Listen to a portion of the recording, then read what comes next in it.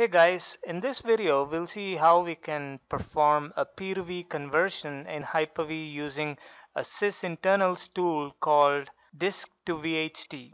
Just so you know, this video talks about P2V for Windows operating system only. So what does P2V means? P2V, abbreviated as physical to virtual, is a process where a physical server is converted as a virtual machine. Now, the main objective of P2V is to consolidate the physical servers, especially underutilized servers, and make them run as virtual machines on fewer virtual machine hosts. And then we can decommission or repurpose those physical servers to save the power, rack space, and money. As we are going to focus only on Disk2VHD in this video, I'm not going to go too deep and explain more about P2V, how it is done, what are the best practices you need to follow with an usual P2V process. So we have two utilities which are offered by Microsoft.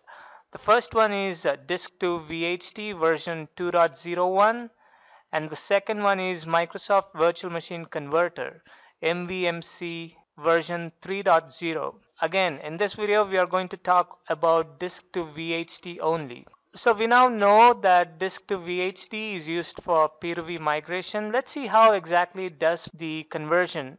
So it is a free tool that creates a .VHD, which is a virtual hard disk, or a .VHDX, which is enhanced version of VHD. So it creates VHD or VHDX of disks of physical servers. We can then use these virtual disks to use with virtual machine in Microsoft Hyper-V, System Center, Virtual Machine Manager, App Controller, and Microsoft Azure. So the main difference between Disk2VHD and other physical to virtual tools is that you can run Disk2VHD on a system that is online, so you don't have to shut down the system first to perform a P2V. Now Disk2VHD uses Windows volume snapshot capabilities to create a consistent point-in-time snapshots of the volumes you want to include in your conversion. So what does mean? So this means you can have a latest copy of the data of your volumes. And for each disk on your system, Disk2VHD will create a separate VHD or VHDX. Disk2VHD can capture the partitioning information of the disk and copy the data on the volumes. It can also capture just the system volumes and exclude data volumes. So you can even have Disk2VHD create VHDs on local volumes even once being converted. Now the performance will be better when the VHD is on a disk different from the one it is being converted for. For example, if you create a VHD for C drive, then to get better performance, you need to save the VHD on D drive. So from where we can download the Disk2VHD? Disk2VHD is a sys internals tool and you can download it from Microsoft website.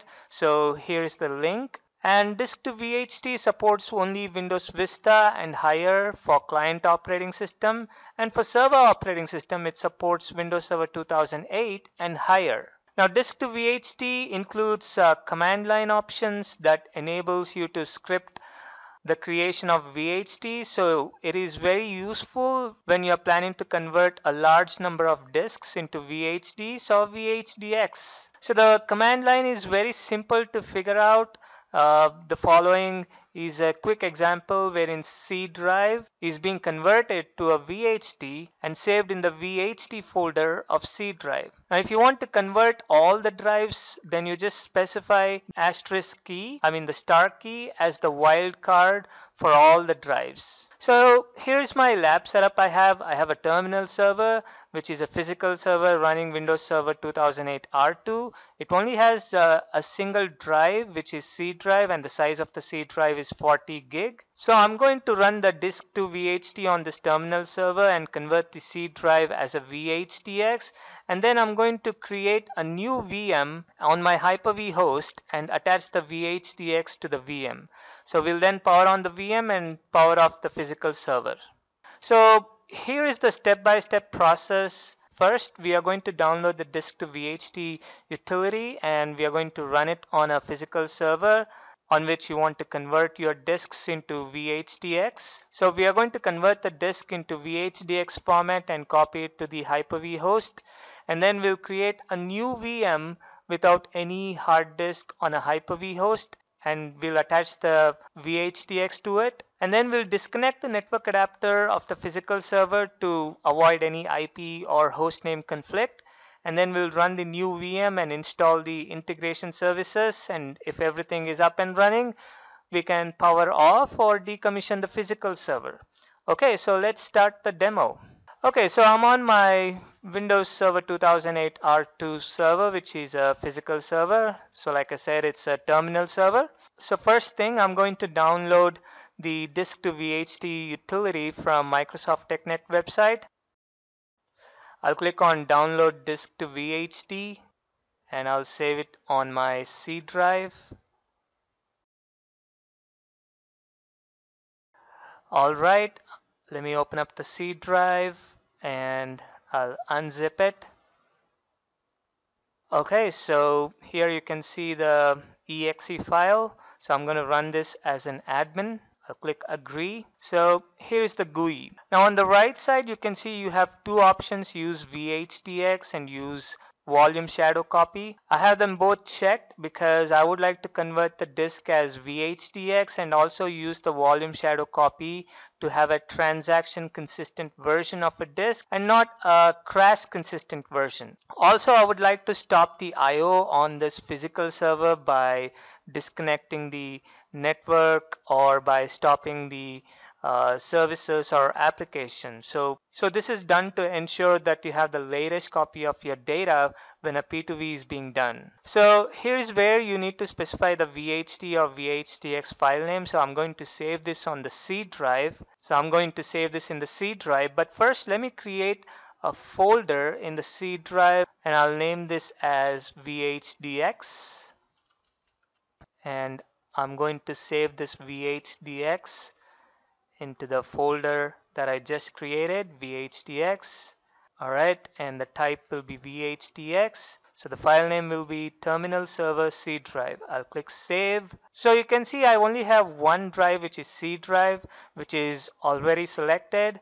And also the system reserved partition is already selected. So if you want the VHD or VHDX to be a bootable disk, then you need to include the boot disk as well as the system reserved partition. So once everything is selected, I'll click create. Now the speed of this conversion will depend on the size of the physical disks or partitions you have selected or the destination location for storing the converted VHD or VHDX files. And if the destination is same as the source, then it will be much slower, which is true in my case. So it is recommended that you specify the destination path to a location other than the volumes that you have selected. In my case, I'm copying it to the drive C, which is okay for the lab purpose and also because I only have one drive on this physical server. So you can see it is being converted. All right, so it is done.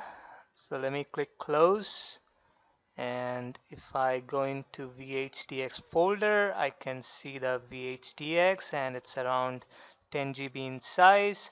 Now I'm going to copy this file to a storage location which is accessible to my Hyper-V host. So that would be usually a shared storage, and in Hyper-V it's nothing but CSV. So let me open up the CSV location from Hyper-V 1, Hyper-V 01 C dollar cluster storage, and I'm gonna save this on volume 3. I'll create a new folder and I'll call this as terminal server. I'm going to copy this file. Alright, the copying is done, and to use this VHDX produced by Disk2VHD, I have to create a VM with the desired hardware specifications, and then I'm going to attach the VHDX to the new VM configuration. So on my Hyper-V host, I'm going to create a new VM with the hardware specifications I need. So I'm going to open up Hyper-V Manager and I'll click New and I'll click Virtual Machine. I'll click next on the before you begin screen. I'm going to specify a name for my virtual machine, and it will be same as the physical server. So this is going to be terminal server, and I'm going to store this on my clustered storage. So I'll click on browse and I'll go into C drive, cluster storage, and if you remember, we copied the VHDX to volume 3, and it is inside this folder called terminal server. So I'm going to select this and click select folder. I'll click next, and for the generation I'll specify generation 1, which is already selected. So I'm going to click next, and for the memory I'll assign 1 gig, and I'll click next, and I'll select the appropriate virtual network for this VM. I'll click next. Now here is the thing, you have to use the second option, which is use an existing virtual hard disk. So I'm going to click browse, and I'm going to go into the location where we save the VHDX. So that should be volume 3, terminal server, and here is the VHDX file, terminal server C drive. I'll select that, I'll click open, and I'll click next, and you can review the summary and hit finish, and now you can see the new VM created under virtual machines. Before I start this VM, I have to disconnect the physical server from the network to avoid any kind of IP or hostname conflict. So I'm going to go back into my physical server, and I'll open up network connections, change adapter settings, right click on the NIC and hit disable. Alright, so it's out of the network, so I'm going to come back into Hyper-V Manager. Now I'm going to right click on this VM and click start to power on, and I'll right click again and click connect. Alright, so you can see it's coming up. If you have more than one disk to attach to this VM, click on settings and click on add hardware and click on the SCSI controller and click add. And then you'll be presented with this screen, and you have to click browse and select the VHDX or VHD file that you have. Now remember, a boot drive must be always connected to an IDE controller, and you can also modify any other settings of the virtual machines as desired. Alright, okay, so let's see, it's applying at the computer settings. Now on the first boot, the VM will detect the VM's hardware and automatically installs the drivers if it is present in the image. And if the required drivers are not present, then you have to install them via Hyper-V's integration services. So you can see here the integration services are not installed, which is expected. So I'm going to go back into the virtual machine and I'll log in. Alright, so this is good. I can log in. Alright, so I'm going to click actions and I'll click on insert integration services startup disk. Alright, I'll click on this link. So it's saying that a previous installation of Hyper-V integration services has been detected. So it's asking me if it is okay to upgrade. So I'll click OK. Okay, so it has been installed successfully. I'm going to click yes to restart.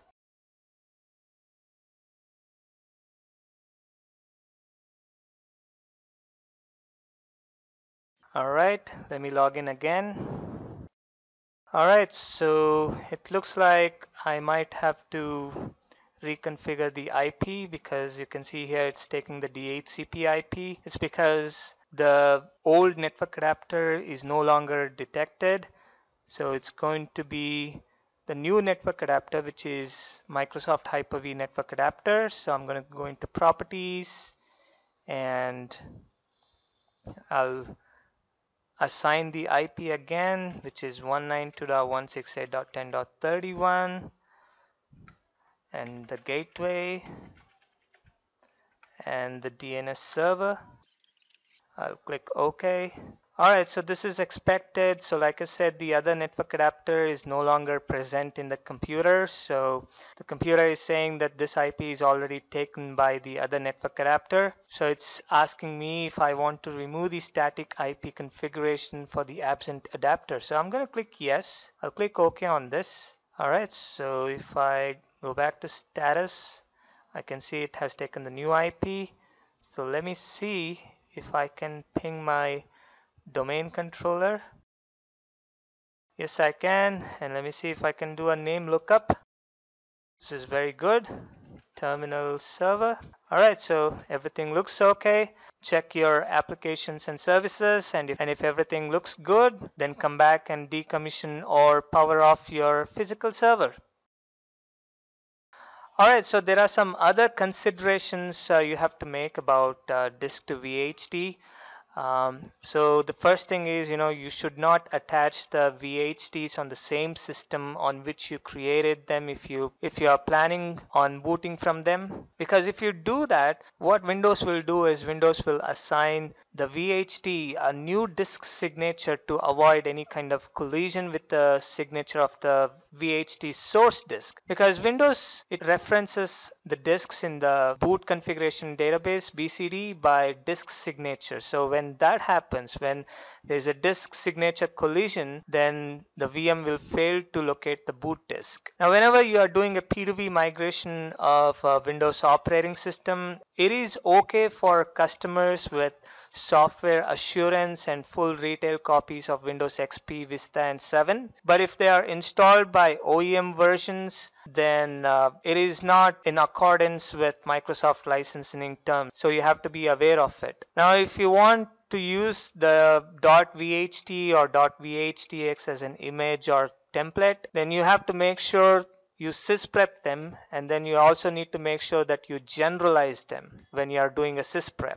And the other considerations are you have to test your new VM, or even before you start any P2V process, you have to see if your software that runs on the server requires any kind of hardware-based activation, because when you do the P2V, it may need the reactivation. And some software may be hardware dependent and it will never run in virtual environment. And if your server is a domain member, you may run into computer name collision. So what you have to do is you have to remove the VM from the domain. If you are planning to rename the server, you can do that. And then you can attach the server to the network. All right, so I hope this has been helpful. For more videos like this, please subscribe to my channel.